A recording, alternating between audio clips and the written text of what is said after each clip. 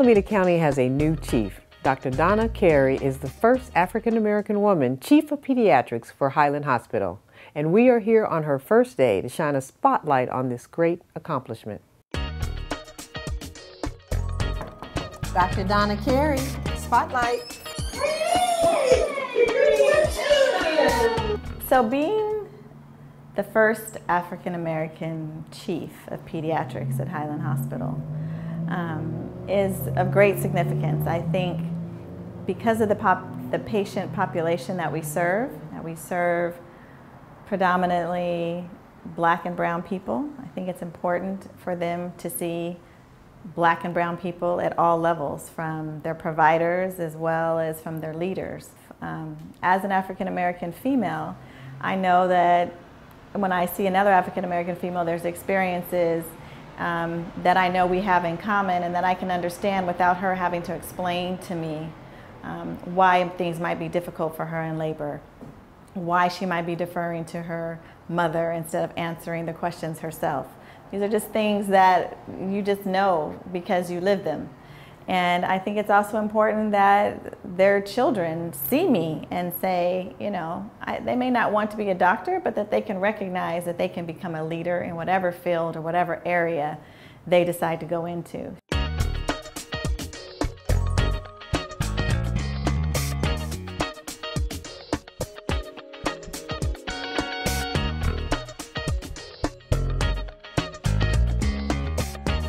I have always known since third grade that I wanted to be a doctor, that I wanted to be a pediatrician particularly. After I finished undergrad, medical school at UCLA, and then I took a year off because I wanted to just have some time, a break.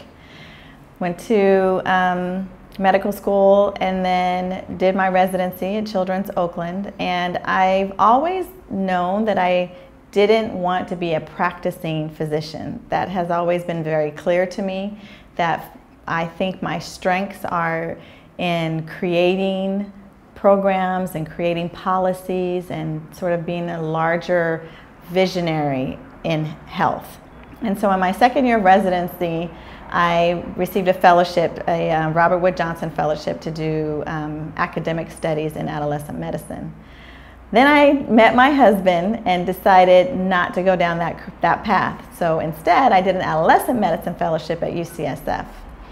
Always, again, thinking broader for my work, but not quite sure exactly how it was all going to fit in. After I did my residency, there was a new field of medicine created called hospital medicine, where we are hospital-based physicians.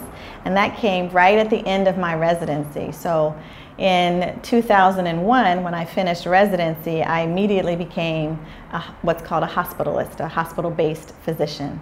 And that's really where my practice of medicine has been for the last 15 years. Through just connections and working and talking to people, I was recruited to become a medical director of a pediatric hospitalist program in Turlock. So I took the job out in Turlock, commuted for 5 years, had an apartment and a whole second house set up in Turlock with my daughter and a nanny, and myself would go for 3 or 4 days at a time to Turlock, and then we would come back to Oakland, and I had a couple days off, and then we would go back to Turlock, and we did that for 5 years. In the meantime, I had another child. I had my son. And so that commute then became difficult. My daughter was starting kindergarten, now I have a son. So my daughter and my husband would stay in Oakland, my son, myself, and a nanny would go to Turlock, and it just became too disruptive for the family. So I actually quit that job and started working in various places. And so July 1st, I formally accepted the position, and now I'm the new chief of pediatrics. So right now, the Department of Pediatrics is underneath the Division of Maternal Child Health. And so in pediatrics, I'm a chief of pediatrics. There's a chief of gynecology and a chief of obstetrics. And so as chief of pediatrics, I have currently a staff of 15 physicians, but there are 2 that I'm trying to recruit, which will bring me up to 17 physicians.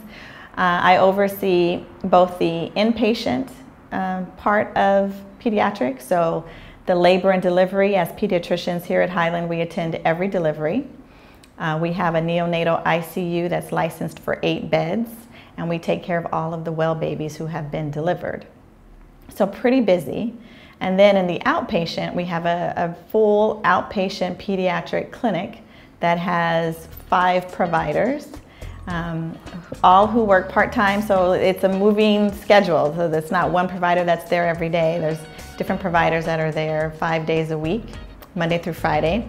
And we also have Saturday clinic and Sunday clinic. So our outpatient pediatric clinic operates 7 days a week, and we have inpatient pediatricians 7 days a week.